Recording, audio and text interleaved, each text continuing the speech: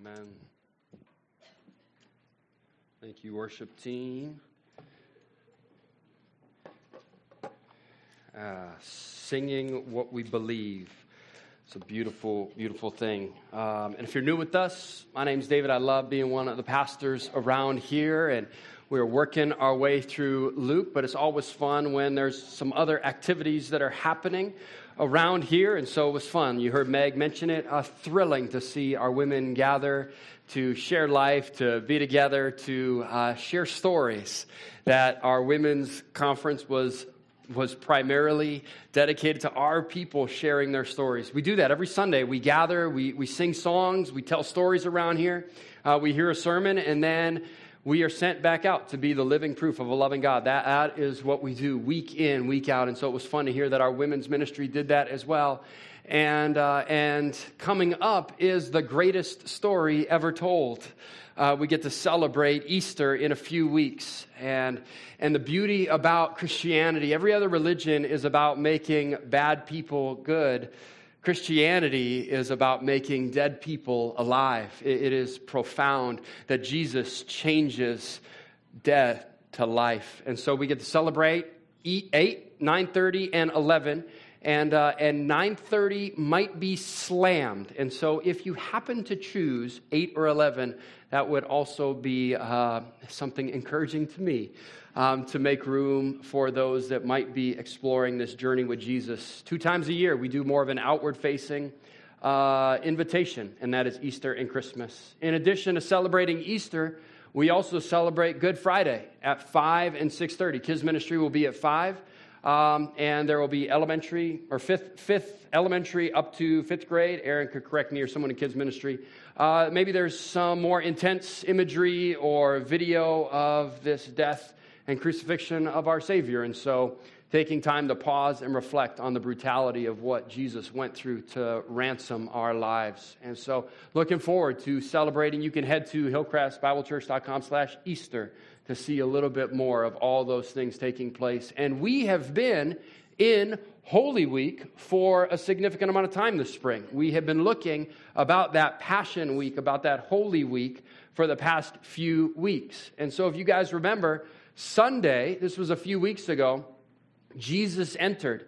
And Luke does something beautiful. He talks about the triumphal entry, but he also tags it with Jesus weeping over Jerusalem. He shows us this compassion. Jesus knows what's about to happen. The destruction of the temple, the destruction of the city. And so he's weeping for these people. He wants to come to know him. And then on Monday, he cleans house. He turns tables. This spiritual renewal, this spiritual reality of what's taking place, of what it means to truly worship. And then on Tuesday, we walk through this for a few weeks, these different escalating issues where they're trying to, the religious leaders trying to trap Jesus. And we walk through that. Whose authority, whose allegiance, give to Caesar what is Caesar's, give to God's what is God's. And then whose wife in the resurrection. Ryan did a great job lifting our eyes that what the future is going to be is beyond what we can comprehend and better than we can comprehend, like a whale, trying to explain the internet to a whale, if you remember that illustration. And then Brian did a great job last week. Spy Wednesday. Not much that we know of happens other than Judas goes to the chief priests and commits to betraying Jesus. Spy Wednesday. And then Brian did a great job last week lifting our eyes to the Lord's Supper, the scope, the magnitude, and he also referenced Vikings and Packer fans. Just a reminder, we Vikings fans give you Packer fans a chance for humility every time one of those illustrations is brought up. But Brian lifted our eyes every time we take communion, past celebrating what was past. The architect of the Passover just desired to celebrate that with his disciples, instituting the Lord's Supper and what we celebrate. We don't simply, when we take communion, get in touch with our inner selves. We're celebrating a historical reality every time we participate in communion. And then this morning, Jesus, in that same scenario, is going to turn. If you remember, they argued about who's the greatest. And then now, we could imagine maybe the person instigating that question is who Jesus addresses in this section. These are his last words of encouragement before it does become incredibly intense. And so here's his last words in that setting on Thursday night. Here's what he says. Immediately following them arguing of who's the greatest, here's what Jesus says. Simon, Simon, behold, Satan demanded to have you that he might sift you like wheat.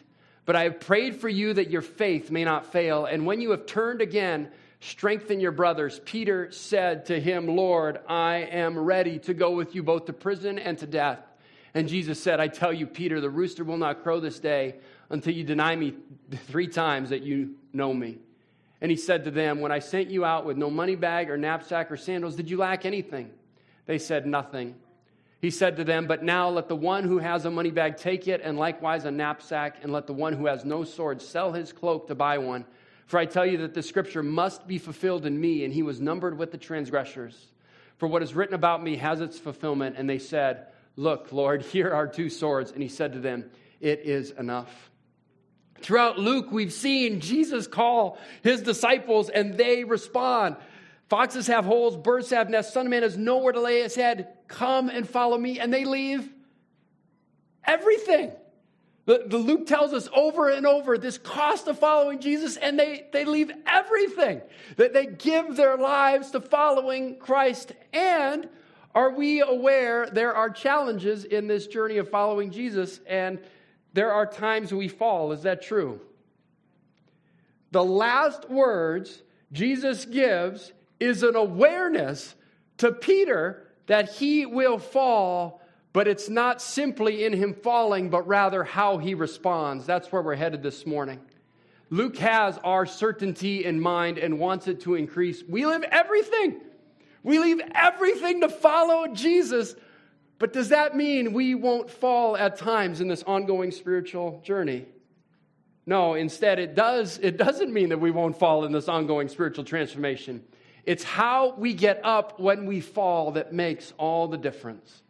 Jesus, in his last chance to encourage these guys before things get very serious, leaves them with a sense of what it means to continue to move forward in the midst of occasionally stumbling. So pray with me, and we will jump in this morning. Oh, Jesus, you are so good to us that we get to open your text. We get to freely come and gather and worship. I trust that what we share this morning is you speaking through me for our good. And if we are feeling challenged or pressed, that maybe we are not feeling the weight of grace and forgiveness that you intend, may these words to Peter, to the disciples, to us, lift our eyes to the work that you did on the cross and the continued pursuit. It's not about falling, it is how we continue to get up. So reveal yourself this morning, always for your glory, we pray. Amen. Amen. So here's the flow this morning. Here's where we're walking through. There is a real spiritual enemy. Simon, Simon, Satan. We are not left alone, though. Jesus prays on our behalf, and then we see Peter falls, but Peter will turn. And then Jesus desires that our journey of faith encourage the faith of others as we keep moving forward. And so, where's Jesus start? There is a real spiritual enemy. Here's what he says. Simon, Simon, behold Satan. Who is that? Who's he referencing? And so when you think of how people engage the spiritual world, it feels like there's 5 general ways that people engage the spiritual world. And the first, animism. If you're familiar with that, it's where you perceive everything has a spirit. That plants, rocks, trees, these inanimate objects, as well as animate objects, animals, have a spirit. And so there's a sense of this spiritual world in everything. Animism. On another hand, you might be a pantheist. This would be more New Age, and not necessarily you in the room, maybe. But pantheists would perceive that God is in everything, that everything is divine. That would be pantheism, a New Age theology, kind of a mysticism, that everything is God.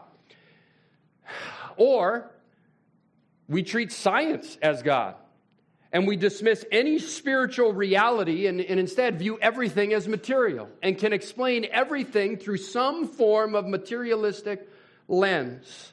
and not believe in any spiritual life, just see it through this scientific grid. Another one that feels like if you've grown up, there was a song I remember, "The Devil Made Me Do It." I think that was like a song from the 70s or 80s in Christian subculture, where you start focusing on evil spiritual beings almost to an inappropriate degree, where everything around every corner is now suddenly over the top focused, not wanting to give Satan more than what has been extended, but not less. In this particular spiritual worldview, maybe you see Satan made me do it. And you go, no, you were just being a knucklehead. That's what happened in that situation. And here's the one that it feels like maybe has been true in my limited experience, thinking of the Western evangelical world. We compartmentalize the spiritual world, and we divide things into the sacred and the secular. We divide things into the natural or supernatural. We compartmentalize our lives into this world or otherworldly, spiritual or material, rather than seeing it as an integration in the spiritual world. So when Jesus says, "Simon, Simon, behold, Satan demanded to have you," we should read "you all," right? They were having that argument about who's the greatest. Jesus now turns to "you all." We don't see it in English, but "you all, Satan demanded to have you." And he demanded to whom? To whom did Satan demand? Jesus? Yeah. We see that. There's limited power. He's demanding to God that he would have some ability to exercise control. And so we look around this world, this spiritual world, and we see, Paul tells us in Ephesians 2 about that limited power as well as some other layers of this spiritual world that we are impacted by. "And you were dead in the trespasses and sins in which you once walked." There is this brokenness that is pervasive in our life, that there is a need, there is sin in our life, and following the course of this world, we live in this broken world. That because of the fall, there is a brokenness that exists. And then Paul also includes, following the prince of the power of the air, the spirit that is now at work in the sons of disobedience, among whom we all once lived in the passions of our flesh, carrying out the desires of the body and the mind. We were by nature children of wrath like the rest of mankind. But to whom did Satan demand from? But God. That God is ultimately over any other circumstance and reality. That there is a being that Satan had to go through to exercise any sense of power. "Simon, Simon, behold, Satan demanded to have you that he might sift you like wheat."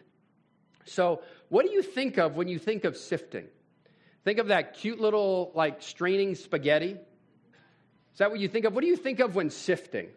What comes to mind? Flour. So I don't, maybe this is something I should do. How do you sift flour? What do you do? Is that, again, same thing? You just kind of sort out the flour, and it's a cute little experience, kind of a nice, benign, nothing pretty intense, right? Is that true? I actually don't know. It gets everywhere. It explodes everywhere. Lori's trying to tell me right now. Go for it. What does sifting flour mean? You roll the dough.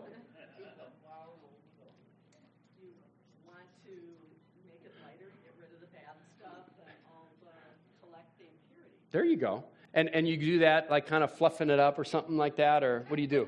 I don't know. This is a genuine question. You have an actual sifter that you put it in that you turn, and it has sways and, nice. That's so cute. So maybe that's a better analogy, right? So sifting, it's just not something we do, or at least I don't do. Maybe this is speaking more about me. Divide, yes. I just buy them pre-made, and you pop them in the oven, and that he might sift you like wheat. Sifting doesn't have too strong of a connotation for me. Maybe it does for you. But the intent is actually threshing. So if we can hear threshing or beating, "Simon, Simon, behold, Satan demanded to have you that he might thresh you like wheat." It's less about sorting the wheat from the chaff and more about the procedure and the process for which it happens. Satan demanded to sift you, to beat you, to thresh you, that he might diminish your faith. And so the question is, how does Satan do that? How does Satan sift? And it feels like there's two ways that Satan goes about sifting. The first one is he just kind of lulls us to sleep. That the process is actually, the beating or the threshing actually happens through comfort, lulling us to sleep to getting us to believe he's not real, doesn't exist. The other one, though, feels more primary, feels like the one we know more intimately, that it's when he brings challenging circumstances and pain into our lives. I don't think I have to tell anybody this life is challenging. That this is a challenging day-to-day grind that we sometimes experience. Simon, Satan demands to have you so that he would thresh you like wheat through challenging circumstances. Then Satan answered the Lord. Does Job, where do we see that? Where else do we see Satan asking for a certain amount of authority to sift and thresh someone? We see it in Job. Then Satan answered the Lord. Does Job fear God for no reason? Have you not put a hedge around him and his house and all that he has on every side? You have blessed the work of his hands, and his possessions have increased in the land. But stretch out your hand and touch all that he has. Take away what he has, and he will curse you to your face. And the Lord said to Satan, behold, all that he has is in your hands. Only against him do not stretch out your hand. So Satan went from the presence of the Lord and began sifting Job. Jesus turns to Peter and says that same thing, that you will be sifted, and yet I prayed for you. And so there is a real spiritual enemy, and yet Jesus says to Peter, you are not left alone. I'm praying for you. Here's what he says. Simon, Simon, behold, Satan demanded to have you that he might sift you like wheat, but I have prayed that your faith may not fail. Now here's the question. We know the story. Does Peter's faith fail? Does he actually give in? Jesus tells us that. Jesus said, I'm going to tell you, Peter, the rooster will not crow this day until you deny me 3 times that you know me. So ought we take from that Jesus' prayer wasn't effective? Did it not work? Did somehow Jesus pray and Peter wasn't protected from Satan's sifting? Instead, we see Jesus is aware that Peter will fall, but he prays that his faith will not fail. And when you have turned again, that Jesus is praying on Peter's behalf so that in the midst of the challenges, though Satan is using these circumstances against Peter, how is Jesus intending those very same circumstances? To draw Peter to himself. We see this in other verses. We see Jesus interceding for us. Here's how Paul talks about it in Romans. Who is to condemn? Christ Jesus is the one who died. More than that, who is raised, who is at the right hand of God, who is indeed interceding for us. John tells us, my sheep hear my voice, and I know them, and they follow me. I give them eternal life, and they will never perish. No one will snatch them out of my hand. My Father who has given them to me is greater than all, and no one is able to snatch them out of my Father's hands. And then the guy who experienced this circumstance writes these words later. Blessed be the God and Father of our Lord Jesus Christ. According to his great mercy, he has caused us to be born again to a living hope through the resurrection of Jesus Christ from the dead, to an inheritance that is imperishable, undefiled, unfading, kept in heaven for you. By whom? By whom? By our own power? Who by God's power are being guarded through faith for a salvation ready to be revealed at the last time. Peter understood that when he fell, Jesus had prayed for him, that though Satan was attempting to sift him, his faith didn't fail, guarded by God. And so we see Jesus knows we will fall, but prays on our behalf we will not fail. Why? Though Satan is experiencing those or demonstrating or bringing that pain, Jesus wants us to recognize our vulnerability and need for him to draw us back to himself.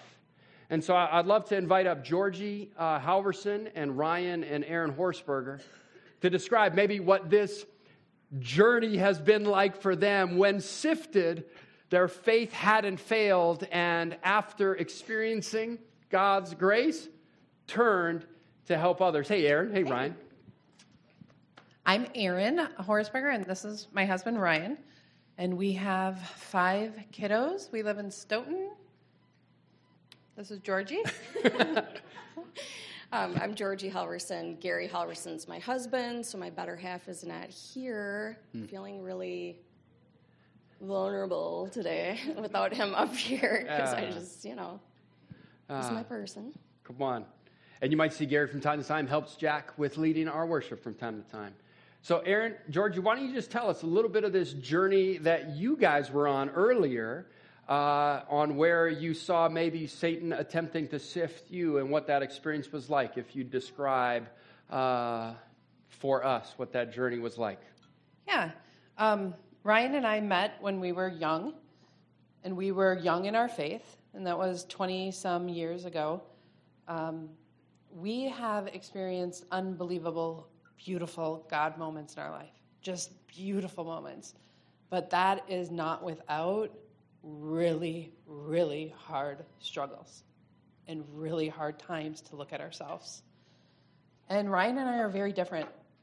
We come from different homes. We weren't raised in this environment. We're different, and honestly, he's kind of weird. True. And I was in love with him. And the more that we fell in love together, the more those differences appeared, and the more struggles we had, and the more sin was right in our faces. And we ended up arguing all the time. For hours a day, we would argue, and we didn't know how to communicate healthy. We knew how to argue, and we knew how to point our fingers, and I knew how to blame Ryan, and I knew how to attack him, and I knew how to not take responsibility, but I did not know how to sacrificially love someone, and I did not know how to love someone when I didn't feel in love with someone. And we were in an ugly spot. We were engaged, and I wasn't sure if I wanted to marry Ryan. We had some ugly, ugly sin surface in our relationship. And I was angry and hurt and mad, and we didn't know what to do. We didn't know what to do. And Ryan called the church for help.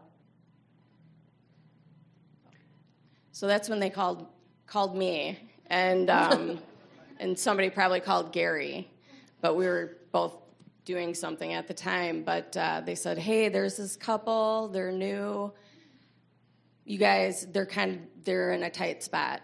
Are you guys willing to do that?" And of course, we were like, "Absolutely," because that's, Galatians 6 talks about carrying each other's burdens, right? So that's kind of what we did. We were like, yeah, it's not convenient right now, not even close. We had a lot going on. We had a lot of people living with us. We've had people living with us for like 17 years throughout that time. And so... It's your kids, Georgie. Your kids. Yeah, well, yeah, those are my kids. No, beyond our kids. Yeah, we had these weird people living in our house. No. But, and so we had, from day one of moving into our house. So, vulnerability we know vulnerability and living transparent really helps us to see where we're lacking and the cracks in our own marriage. So we were like, yeah, let's do this. Let's see what cracks we got, and let's help them out in the process. So I remember getting in the car, and Ryan and I are in conflict, and we're outside of their house, and here we are. We don't know them. But here we are, Lord. We go inside and we sit at the couch, and they prayed for us, and they were willing to hear us. They loved us without judging us, without shaming us. We argued in front of them. We cried in front of them. We processed in front of them. We struggled. We struggled in front of them, where so many times we want to struggle away and change our appearance when other people enter. And Ryan and I argued in ways where we just argued like this, like pointing fingers at each other in constant circle. And in this argument, Gary and Georgie are like, whoa, stop. Is this how you guys communicate? Is this how you talk to each other? Is this really? But we've heard this argument multiple times already. And you guys, what is going on? But we didn't know how to get out of that cycle. We didn't know how to do it, and we wanted to, but we couldn't figure it out, just the two of us. And they did know more than us, and they were willing to help us figure that out, how to communicate successfully and how not to point a finger at each other and how not to attack each other. And we were making progress. But there was still something that I was so hurt and angry and mad that I couldn't stop being angry at him. So we're sitting on the couch. Ryan and Aaron are over by the window. Ryan and Aaron. Gary and Ryan, quiet. They're just kind of sitting there observing what's happening because I'm like, wow, this just got really intense really quick. And I was just like, Lord, help me, because I'm not that smart, so you got to help me help her, because I don't know, because I was like, look, you sin every day. All of us sin and fall short of the glory of God every day. So, like, when we want to pick certain sins, well, that's not what the Bible says. That's not what Scripture says. It's one thing if Ryan's like, whatever, I want to do whatever I want to do. You know, like, he wasn't like that. So when I finally just said, look, do you want to be Satan holding the bat and beating Ryan when he's on the ground, or do you want to be Jesus and kneel down and help him up? And she was like, and it was just like an aha moment. Again, that was from God because I'm not that clever. But, you know, you had that aha moment. And even you guys over there were like, we all just kind of were like, whoa, like what's going on? Yeah, it was a pivotal moment. And I didn't share this in first service, but some of you know my story. Like, I come from some real physical hurt in my past. And to think of myself, like, joining Satan and beating Ryan up because of the sin in his life. What is my place? Like, I had to make the choice. Either I was going to embrace my sin and let it be a throne and hold on to that power, or I was really going to hold on to Jesus and that power and step off of the throne. And I wouldn't have gotten to that point to see that if it wasn't for other people being willing to love me with hard love. Like, it's not easy. It wasn't easy. We would cry, and I would leave angry and mad, but it was needed. It was needed for us to move past that cycle that we were stuck in. And we stumble, and sometimes we still need help to get up and move forward.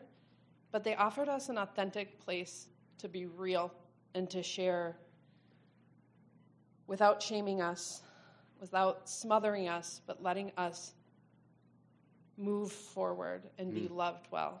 And Jesus turns to Peter and says, when you have turned, go and strengthen your brothers. And so maybe you guys can speak to, after that experience, what the continued journey has been and how you've then moved forward in encouraging or strengthening others. Yeah, so that was 20 years ago. And it's crazy to think that you guys pouring into us when it wasn't convenient for 6 weeks. I mean, you guys always have a million things going on. That has allowed us to love each other well. Okay, it wasn't 6 weeks, though. It was like 8 right, that's months. 6 weeks, right? Yeah. Of marriage. That way we can love each other well, but more than that, I feel like we were equipped to be vulnerable with other people and in turn pour it into other people. Because life is hard, right? Life is hard, and marriage is hard. Sometimes we get the perception, because we're not real with each other. We get the perception that marriage is supposed to be easy or everything's like roses and butterflies. But unicorns. Okay, the struggle, and we shouldn't be ashamed when we struggle, when we have hard times. And so we're in a life group, and at Hillcrest we say one of our life group values is authentic community, and with that comes vulnerability. And so we try to model that in the group, and other people, we all, just hard times come up. And so we try to meet people where they're at. And it's one thing to know somebody struggling to say, man, I feel that, and I'm sorry that you're going through that. Let me pray for you. That is something that is good to do, and yet it is something different to say, I'm going to come alongside you. And I'm going to meet you where you're at. I'm going to walk with you. I'm going to listen. I'm going to be there for you. And through that, hopefully, they can see that there's some hope on the other side of whatever they're going through. Come on. Thank you, Ryan. Thank you, Aaron. Thank you, Georgie. That there is this real... Hang on one second. I just land the plane here before you walk off. You're just trying to get off as quickly as you can. There is a real spiritual enemy, right? That Jesus says, Simon, Simon, Satan demanded to have you like he would sift you like wheat. And yet, Jesus prays. Jesus prays and brings people along with us in this journey. We're going to see Peter fall, and yet we're going to get to see Peter turn, much like we saw Aaron and Ryan turn through the support and encouragement of others on that journey. Thank you, Ryan. Thank you, Aaron.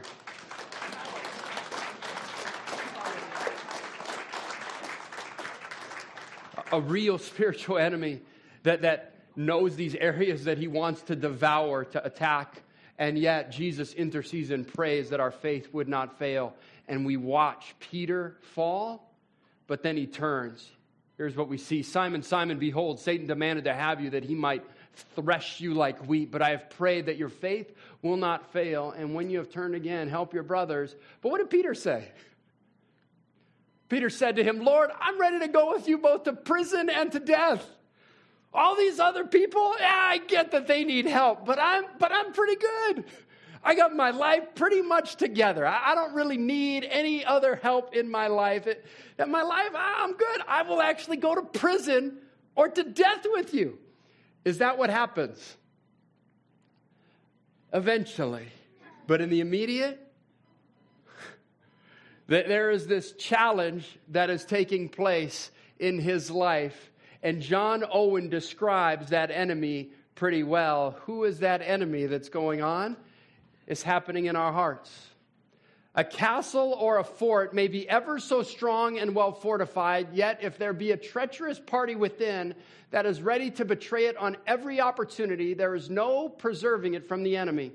There are traitors in our hearts, ready to take part, to close and side with every temptation and to give up on all of them, yea, to solicit, to bribe temptations to do the work, as traitors incite the enemy. Peter says, I'm ready to go to prison and to death with you.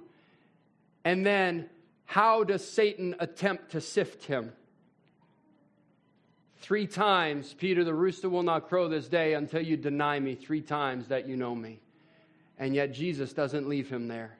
He says, and when you have turned, strengthen your brothers. So how did Satan attempt to sift Peter? I think he was saying these words, you'll never be able to stand for Jesus at all. That area of vulnerability that he was so proud of was right where Satan attacked. You'll never be able to stand for Jesus at all. After that first one, Peter denies, I don't know this guy. After that second insinuation, I don't know who Jesus, I don't know this guy. Or I think Satan also uses that other extreme. You don't need to stand for Jesus at all. Peter, why is this such a big deal? Why do you even need to stand for him at all? And so in the same way, Satan attempts to thresh us in our journey of faith. What are these lies that Satan attempts to tell us in this journey? Maybe one of these, don't write them all down, but maybe there's one that speaks most to your heart where you feel like these lies are threshing you. The idea that Satan tells us you're not worthy of God's love. Who are you? What do you bring to the table? You're worthless. You're not worthy of the infinite God's love. Or, on the other extreme, God's lucky to have you. I mean, you know how good you are. We know how good you are. I mean, all those other people, they're suckers. But you, God is lucky to have you. Never aware of what might be lurking right around in that sense of pride. I'll go to death or to prison with you. God's lucky to have you. Another lie Satan tells us to thresh us. Your sin is too big for God's forgiveness and grace. Your life is so broken and scarred, it is beyond God's forgiveness. There's no way He could restore and heal your life. It is beyond His forgiveness. There's a way He's tempting to thresh your faith. Or, on the other side, again, the other extreme, your sin isn't a big deal. Why are you worried about it? It's not a problem. No, you don't need to take it that seriously. It's no big deal. Another lie Satan tells us to thresh us. You can never be deeply happy. I know that guy, David, rants and raves about this joy in Jesus and how there's infinite pleasures at His right hand, but that's not really going to be true for your life. I mean, that's so far. You can't really have that depth of happiness in your life. Just keep suffering through a miserable life. And yet, that is this lie that Satan is attempting to thresh our faith, that Jesus isn't as satisfying as he claims. The other extreme of that, God's goal is to make your life easy. That He gives you this prosperity gospel of health, wealth, and prosperity. That's God's goal for your life. So if He's not, there must be something wrong with God because He's not giving that to you. Satan trying to thresh our faith, either to lull us to sleep or to weigh us down with difficult circumstances. What's another lie he might tell us? Your past is too damaging. You've had so many negative experiences in your life, Ryan and Aaron. There's no way. Your past is too damaging to heal. There's no way you can be restored. It's just too much challenges for me to overcome. What's a lie Satan might tell to thresh our faith and to lose trust in God's work in our life? Or your past is irrelevant. It's inconsequential. It doesn't matter what's gone on back there. That's for then. It's what's happened. It's irrelevant. Versus when Peter fell and turned, God used his story for the encouragement and strengthening of others. You continuing to sin is not that big of a deal. We saw that one earlier. You're continuing to sin. That thing that just keeps rearing its head in your life, it's not that big of a deal. You should not concern yourself with that too much. Or the other extreme lie, you are a disappointment to God. Why can't you figure this out already, Satan says. God must not be working in your life because you just keep returning. And yet, God cries to our life, you can't do something that would have him love you more or love you less. There is no condemnation for those who are in Christ Jesus. Peter fell and he turned and began writing about this blessed hope. And then what we heard in Ryan and Aaron's story, you can never be used to help someone else. All that pain that's gone on in your life, that is inconsequential. Just stuff that and keep that to yourself. You are unable to help anyone else. That's the lie. But the other extreme of the lie is attempting then to muster up enough help to help someone else without seeing God's work in it. And God is actually at work in this process. Satan is attempting to thresh our faith, to diminish our trust in God. And yet God is using those same circumstances to draw us to himself. Because why? What do we see in Peter's story? And when you have turned again, strengthen your brothers. That story, Peter, that I'm fully aware of, where you're going to fall, your faith will not fail. I'm actually going to use that for my glory and your good, Peter. There is a real spiritual enemy. We don't need to be told there are challenges in this life, and do we see it through a spiritual grid? And yet, we believe we're not left alone. Jesus prays, and when Peter falls, God is actually redeeming him, empowering him. Peter turns, and that he desires that our journey of faith encourage the faith of others. Now, we're not going to spend as much time on this one because I'm not fully sure what it's saying, but you guys are going to test this and figure it out. So work through what is Jesus' intent in sharing this story. Simon, Simon, behold, Satan demanded to have you that he might sift you like wheat, but I prayed for you. And when you have turned, strengthen your brothers. Peter said to him, Lord, I'm ready to go with you both to prison and to death. Jesus said, I tell you, Peter, the rooster will not crow this day until you deny me 3 times that you know me. And then he said to them, when I sent you out with no money bag or knapsack or sandals, did you lack anything? They said, nothing. And he said to them, when I sent you out with no money bag or knapsack or sandals, did you lack anything? They said nothing. He said to them, but now let the one who has a money bag take it, and likewise a knapsack, and let the one who has no sword sell his cloak and buy one. For I tell you that Scripture must be fulfilled in me. And he was numbered with the transgressors, for what is written about me has its fulfillment. And they said, look, Lord, here are 2 swords. He said to them, it is enough. So why is Jesus changing his encouragement? If you remember back to Luke 10, he gave them encouragement. Take nothing with you. God will provide. How could he give that encouragement earlier?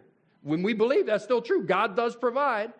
Before, he could be giving that encouragement because people have a general positive disposition towards Jesus. They see these miracles.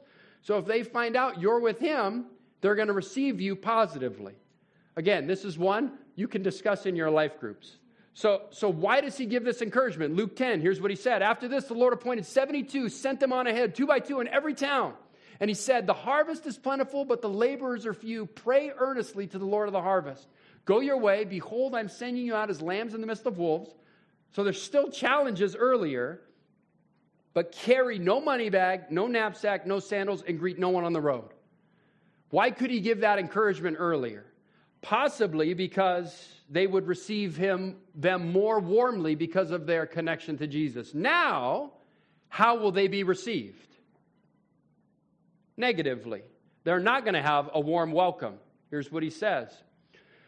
Take no money bag, no knapsack, for I tell you that this scripture must be fulfilled in me, and he was numbered with the transgressors, for what is written about me has its fulfillment. They're not going to receive you as warmly this time. Why? Because they're about to treat me as a thief and a transgressor and murder me. And if you're associated with me, they will do so for you. And so carry no money bag, no knapsack. As you go, be aware and be prepared. And as we go, tomorrow's coming. We head back to our lives. Monday matters. And so as we head back to our lives, what are we carrying with us that we are encouraged by from Jesus' words to Peter? I think this reality, we're in a war. Always. I remember a conversation I had about a year ago. Things were escalating in different ways, and someone said, David, did you see what's going on, Russ? This is crazy. And I turned to them and I said, welcome. I'm glad you're finally here with us. This is not new. Now, maybe it's accelerating to some degree, but this is nothing new. There are challenges where Satan is trying to sift people like wheat. We are in a war always. Do you have eyes to see that? As we enter our world, there's the lens. View life as an integration of the physical, emotional, intellectual, and spiritual dimensions. Primarily spiritual. As you go through your life, do you have eyes to see that the people we interact with aren't enemies, they are prisoners of war, that Jesus' kingdom advances in their hearts and lives, bringing healing and restoration through this spiritual lens? And then as we go through that, do we condemn ourselves when we fall in this journey? I'll ask one more time, Jerry. What do you think? Think I'll get an answer this time? Do we condemn ourselves as we move forward and occasionally fall? Do we condemn ourselves? I hope the answer is Romans 12. Romans 8, there's no condemnation for those in Christ. We don't beat ourselves up and condemn ourselves. Instead, it's not you have to clean up before you come to Jesus. You come to Jesus and he restores our lives. There's no condemnation. We don't condemn ourselves when we fall. Jesus is praying that our faith will not fail. No one can snatch you out of the Father's hands.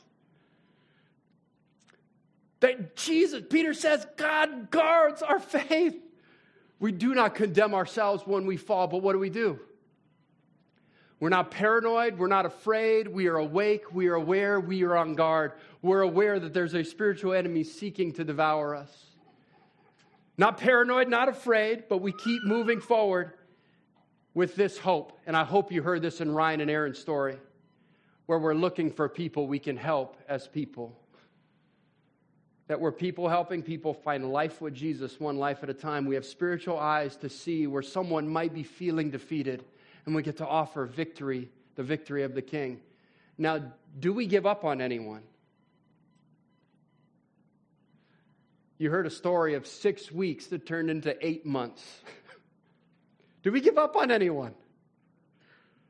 Man, there's times where we're thinking, is this worth it? And don't hear me say it's not valuable to calibrate your investment in different ways. And yet we just heard a story of someone who spent from what was 6 weeks turned into 8 months. Do we give up on anyone? It's framed as a question purposefully. Because in our hearts, we might evaluate where we're investing time, energy, resources, and we're not sure, is this valuable? What do we do? I hope this is our strategy that we employ as we go through our homes, our neighborhoods. God, what are you inviting me into today? And it's with unhurried time and open hands we move in this life. Usually with some activity. Sometimes over food. Food is a wonderful tool. But it's a conversation that happens over time. And I sure wished it happened faster. And yet it's not making people projects, but it's sticking around long enough to see friendships born and to see lives changed. And then, do we still fall sometimes in that journey? Does that invalidate the story we're inviting people into? Because that would be the accusation, and maybe you've even heard that accusation from someone. Well, your life's pretty screwed up too. You go, welcome to the club. Even though we still fall sometimes, that doesn't prevent us from inviting people into life with Jesus. I'm going to invite the worship team up. As you move through this life, do we hear the words of encouragement to Peter? Peter fell, and yet Jesus says, when you have turned, strengthen your brothers. It's showing that vulnerability and authenticity that invite people into a deeper, fuller experience of what is changing our lives. Pray with me, and we will continue in worship. Jesus, you are so good. Thank you for the work you have done, are doing in our life. Help us to trust that when we fail, when we fall, you are praying and interceding that our faith will not fail. That when Satan threshes us like wheat, we can find confidence that you are interceding on our behalf and that we can turn and strengthen others. Thank you, Jesus, always for your glory.